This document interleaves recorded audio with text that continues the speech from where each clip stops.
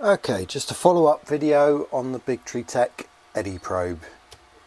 If you've seen the previous video, you've seen it working. This is just to show the mount that I made for it for a Creality Ender 3 Max, which already has 2 bolts on the carriage plate for ABL probes. This is an adjustable mount, so this slider plate fixes to the Eddy probe with the stock bolts. Just a couple of undersized holes there. You put the bolts in slowly and they'll self-tap. If they happen to pull through, all you do is use the longer bolts and put a couple of nuts on the back.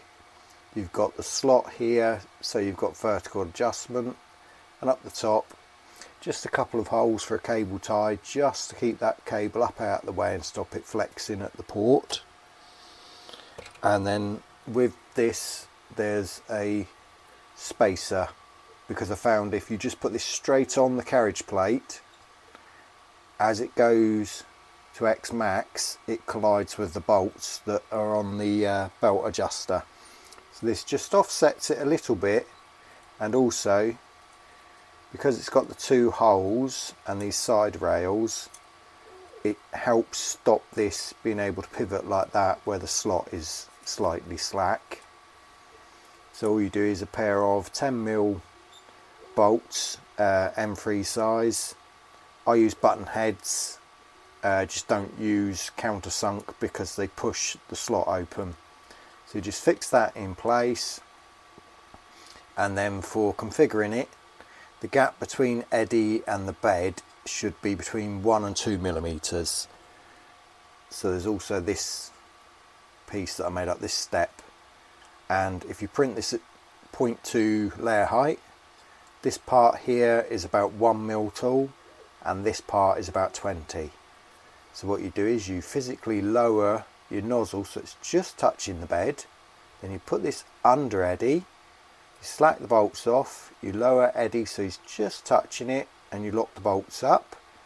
Then you know you have about 1mm between Eddy and the build surface when the nozzle is touching.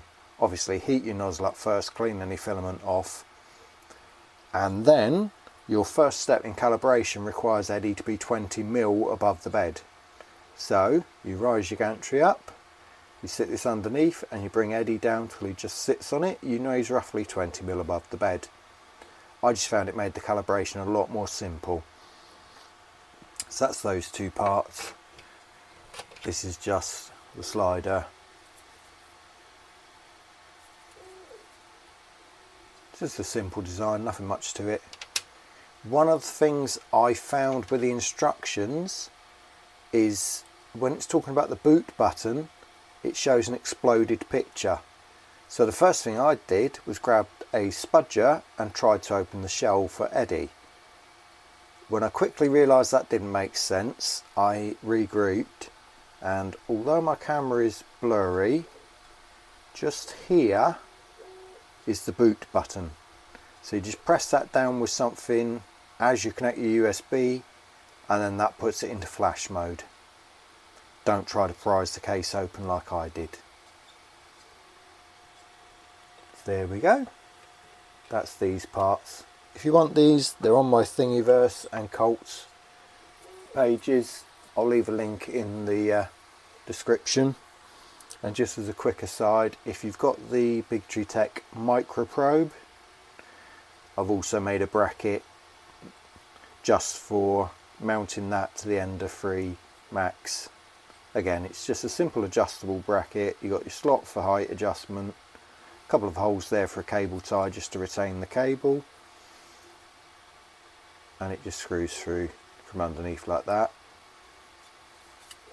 I love these probes, but Eddy is now my new favourite, as long as you've got a steel sheet. Most of my printers have sprung textured PEI steel sheets. So there we go.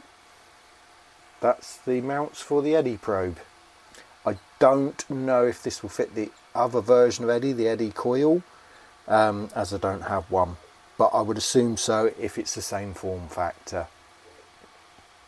Also, Big Tree Tech have just released an updated manual that shows where you should align in terms of the centre of this, like you would to a pin on a normal ABL probe, so that you can better work out where this is in relation to your nozzle.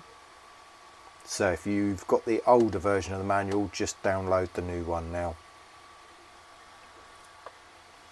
These were bought with my own money, and I'm not sponsored or affiliated with Big Tree Tech. I just like their gear because it works and they back it up with decent support and documentation.